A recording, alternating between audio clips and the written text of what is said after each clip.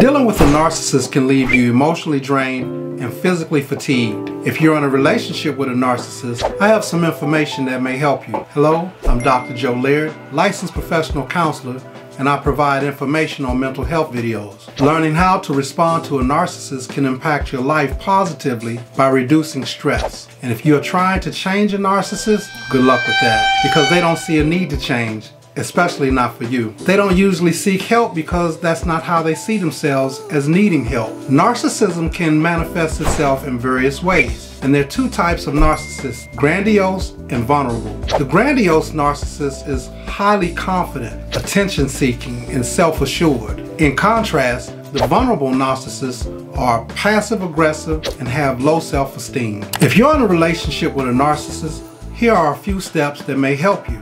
Number 1, educate yourself. Do your research. Find out more about narcissism or narcissistic personality disorder. Knowing the narcissist's strengths and weaknesses can help you better understand them. Recognizing the difference between the two types of narcissism will help you protect yourself from their manipulative behaviors. Number 2, create boundaries.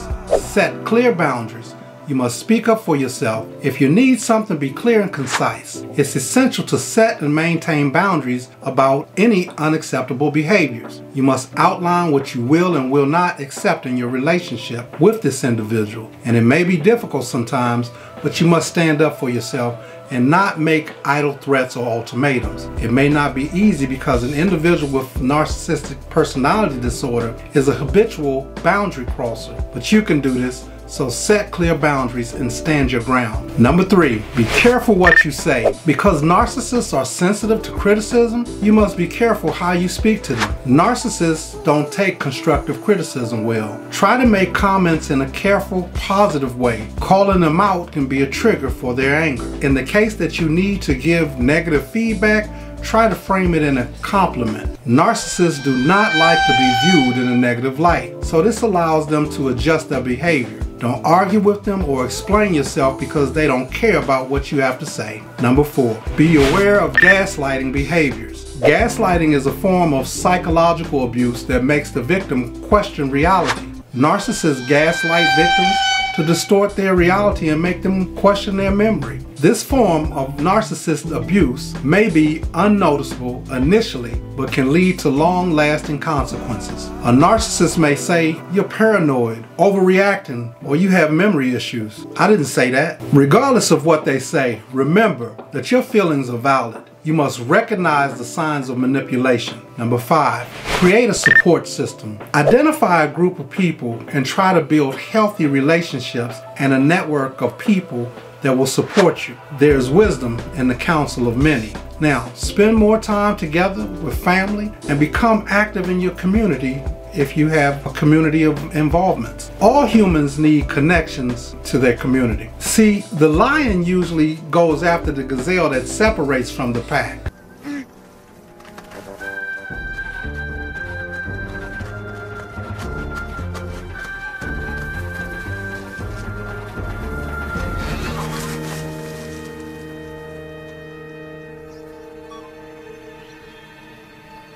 And if you isolate yourself from family and friends, this gives the abuser strength and control. Isolation can also become a risk factor for depression, and lack of support can keep you from leaving a toxic relationship. Prioritize your relationship with those who support you and make you feel safe. Number 6, know thyself and never lose sight of who you are. Make self-care a priority by working on your physical, emotional, and mental health. Create a routine that involves regular exercise, a healthy diet, 6 to 8 hours of sleep if you can, deep breathing and relaxation techniques. Join a yoga class, a fitness class, or get that long overdue massage. Number 7, if all else fails, know when to get out of the relationship. Narcissists are good at manipulation and deception.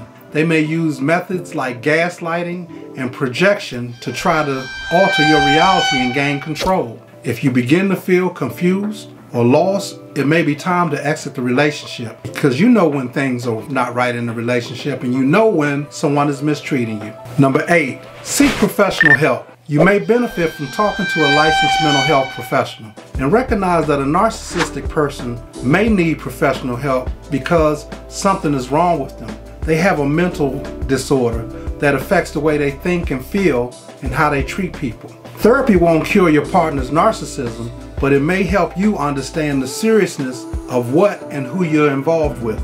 A counselor can help you develop effective coping strategies, provide emotional support, and help you understand the dynamics of your relationship better. Dealing with a narcissistic person can be taxing and mentally exhausting.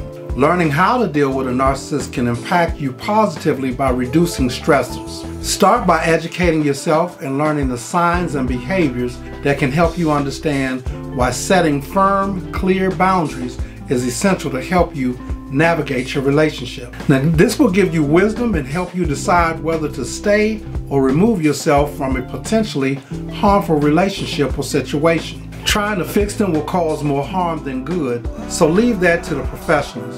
You will never be able to fix a narcissistic person. Remember that you're in control of your life and you can only fix yourself. When dealing with an individual with narcissistic characteristics, create clear boundaries. Be careful what you say to them. Be mindful of their gaslighting tactics. Create a support system. Know thyself and never lose sight of who you are. And know when to get out of the relationship and go and seek professional help. After being involved with a narcissist, you'll need time to heal. So check out my videos on trauma bonding. If you enjoyed this video, please hit the subscribe button so my channel can grow. Give me a thumbs up and share it with others who may benefit. That's all I have for now. Thank you again for checking out my video. And remember, the more you know, the more you grow. Life is what you make it. Have a blessed life. Bam.